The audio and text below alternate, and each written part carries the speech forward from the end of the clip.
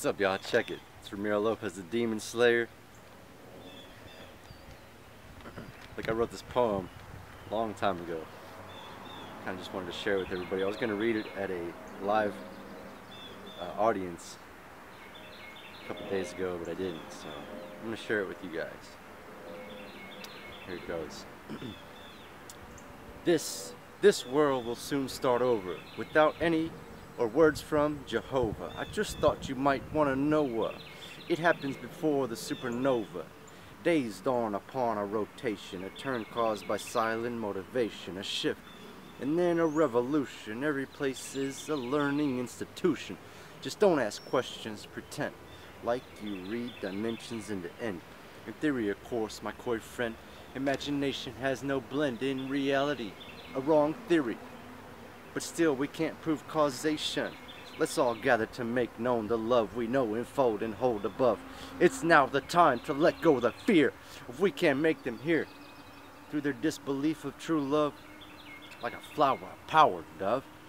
Christians always been known to kill anyone with the literal loco skill. Human sins to human-born sons. You could make the next one. Those sound like lessons to learn about. They thought the truth was kill a man if he did not love a book, man. An idea of good's perfection. The best way they knew to say then I had a truthful great perception was God just made my lens fit, man. Write that down, dude. It's all true, man. They wrote down prophecies that withheld because of sixth and seventh sense. Then man on man devised a plan to unite, willingly controlled, slavish, submissive men and women. And now we crave reform like then, cause of change in our situation, the new danger limitation of imagination. Currently, a man-made retardation. See, evolution didn't stop with me. I know this and many others feel reality like soul brothers.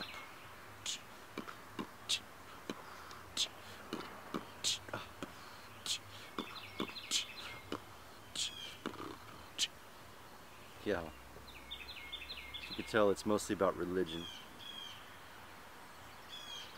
But, it's also about that feeling.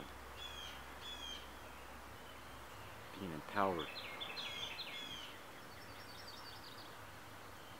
Being empowered just like those people back in the religious days. Being empowered with the wisdom.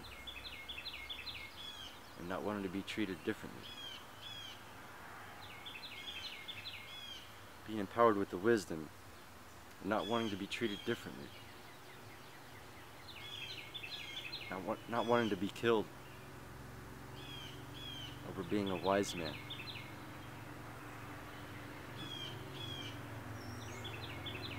Hey, thanks for listening. I wrote this like 10 years ago. Shit. Peace out, y'all.